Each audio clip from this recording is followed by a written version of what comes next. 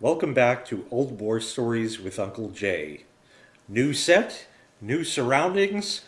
I'm actually away at Sharky626's house, and while my ancient laptop is busy rendering other videos of the mischief that we've gotten up to here, I figured I would take the time to record some more Old War stories, so those will be ready for release. Borrowing Sharky626's tripod just because I didn't need to bring mine, and that's really it. So this one is entitled, Do You Remember Where You Came In? Well, this was back from the days when I was a salesman at Tiny Middle. Now, we had our own brand of flash drives. And we sold them, of course, in all different sizes. They started back in the day at 1 gigabyte. And then, of course, you had your 2, your 4, your 8, your 16, 32, 64, and 128s by the time I left.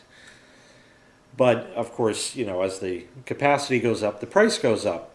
But we would always send out coupons in the mail, in the postal mail, to customers or possibly prospective customers. I don't know exactly how that worked and where this whole idea came from, but it would entitle the bearer of this mailer to a free flash drive, and it would have been, maybe a 32 gig back in the day. So we're talking 2007, we'll say 2007. Somewhere in there. So basically all they had to do was come in with that coupon and get the drive and give that mailer to the cashier, and they would pay nothing. It was free. Simple as that. But, you know, it's a big store. It's a big place, and there weren't really places to get lost in there because it was just a big, wide, open area.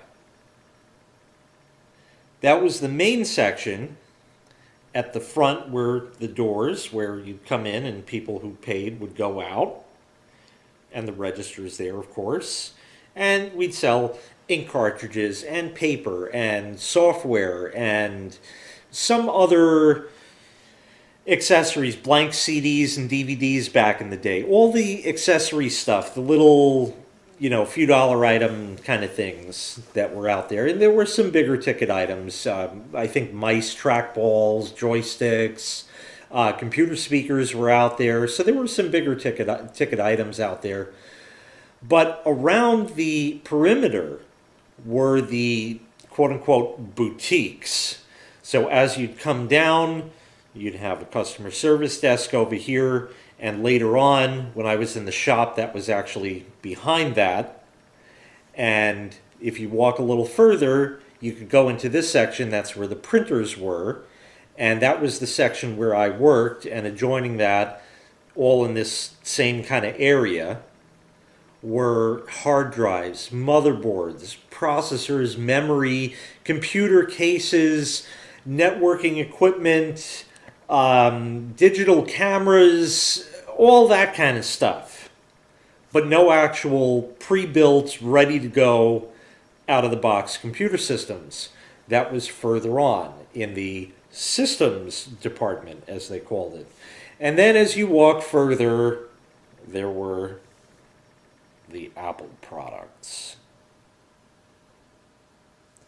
All of this whole area going around was open to the main big section. So really, it was pretty difficult to get lost in there. It really was. You just kind of look around. Oh yeah, I was out in that big area before, so let me head back there and then I'll see where to go, and etc. Well, I'm back over here in what they call the peripherals department with the printers and all that.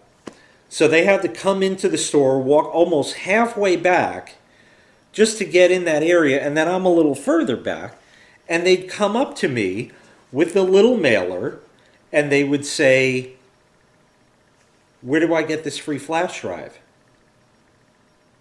Or give me my free flash drive, you know, depending on who it was. So we kept those flash drives at the registers in the front of the store.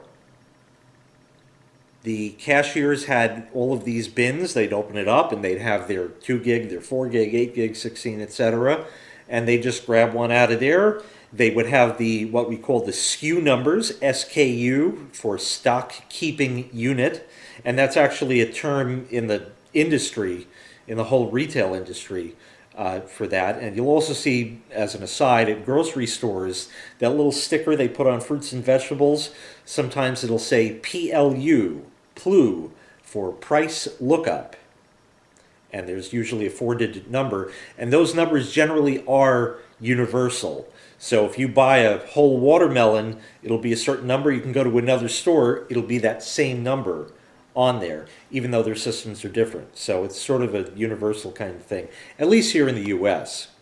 Well, anyways, these people would traipse all over the store, end up coming to me, and as you probably well know, I had a way of dealing with people.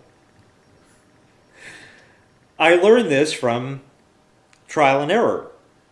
They would come in and they'd say, where's my free flash drive? I said, oh, up front by the register. Where's that? And then I would simply say, not, oh, right where you came in. You know, the registers are right at the exit doors, so just ask the cashier. No, I wouldn't say that. I'd say, it's up front at the register. Where's that? Do you remember where you came in? So I was actually dissing or denigrating them, calling them stupid without calling them stupid. As if they're like a goldfish, as the saying goes, that, you know, once the goldfish goes around the goldfish bowl, it forgot where it was before, you know, and it's like new territory again. Yep, the attention span of a goldfish, these people, the general public. But yes, when they would come in, I'd say, up front at the register, where's that? Do you remember where you came in? Right there. So a long story for a short punchline, but usually that's how a lot of jokes go. Anyway, that's going to wrap up this edition of Old War Stories with Uncle Jay. I have many more to go, as when I record these, I generally do, you know, a bunch at a time. So you'll be seeing me in this location for a few weeks as this series will go on. Thank you very much for watching. Make sure you click like, make sure you click subscribe, and take care. We'll see you next time. Bye-bye.